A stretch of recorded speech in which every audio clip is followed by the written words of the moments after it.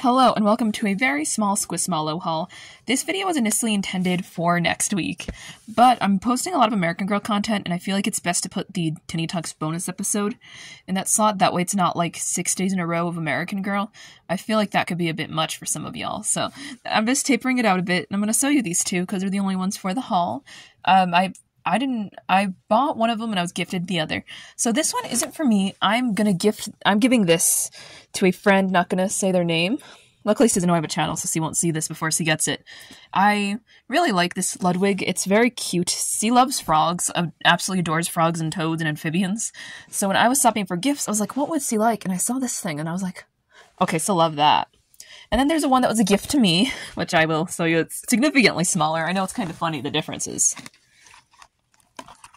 So, I will admit I had a moment of weakness where I almost opened these off camera, and then I was like, I'll do the video, okay? And then I lost the outer box, so don't ask what happened to it. But these were from Party City, and my sister got them for me, and I really love them because they have little clothes. So, I'm gonna just let little squid loose. That hat hair, or hat head, I guess? Hat head. Although it's so cute with the hat on, so it will stay that way. I don't know if the box said their names. It probably did, but I didn't pay attention, so that's on me. And then there's a unicorn in a ballet outfit. Another really cute one. I love it when they have little outfits and stuff, actually, quite a bit. These are the 2-inch Squishvilles. And, God, she's a cutie. She's been really squished in there, so you can get a good look at her whole body.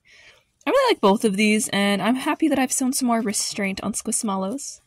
But if you like this video, you can consider commenting, and subscribing. And in the future, I might do some different kinds of Squishmallow content, more specifically like my 5 biggest Squishmallows, or my Halloween Squishmallows, or stuff like that. More listy type content instead of this is a new thing, this is something I already have, and I'm just showing it to you situation, if that helps. So, yeah.